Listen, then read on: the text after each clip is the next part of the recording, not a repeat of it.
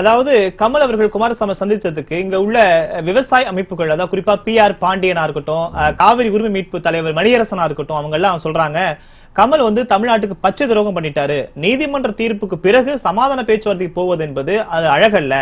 காவிரி பத்தி வரலாறு தெரியுமா, அதோட நீளம் அகலம் தெரியுமா, இவருக்கு ஏன் இந்த வேலை அப்படின்னு அவங்க கேட்கறாங்க.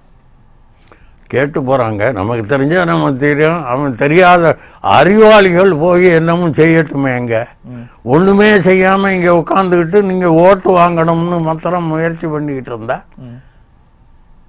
வேற என்ன செய்தீங்க? நீங்க எழுதப்பட்ட தீர்ப்பு போய் எழுதப்பட்ட தீர்ப்பு நாக்குதான் ஒழிக்கணும். தீர்ப்பு தண்ணி இருந்து திறந்து விட்டா தான் ஏன் தீர்ப்பு? இல்ல தீர்ப்பு சொன்ன பிறகு பேச்சுவார்த்தை போவது சரிதானா? ஒரு வழக்கறிஞரா சொல்லுங்க. பேச்சுவார்த்தை இல்லையா? அவர்கிட்ட போய் தீர்ப்பு படி எப்ப திறந்து விடுறீங்க, என்னைக்கு திறப்பீங்கன்னு கேட்கறது தவறா? நீதிமன்றம் 4 TMC கொடுங்கன்னு அதை வெளியுது. நீங்க எப்படி செய்ய போறீங்க? சரி, இவர்கிட்ட பேசாம எப்படி செய்வீங்க? இவர்கிட்ட பேசாம வேற எப்படி செய்வீங்க? போய் அந்த அணையை உடைப்பீங்களா? இப்ப பேசுறாங்களே துரோகிகள்னு, துரோகி பேசிவிட்டாருன்னு, இவங்க போய் அணையை உடைப்பாங்களா? அணையை திறந்தா தான் ஏன் தண்ணி வரும்? என்ன செய்யலாம்? அணையை உடைக்கலாமா?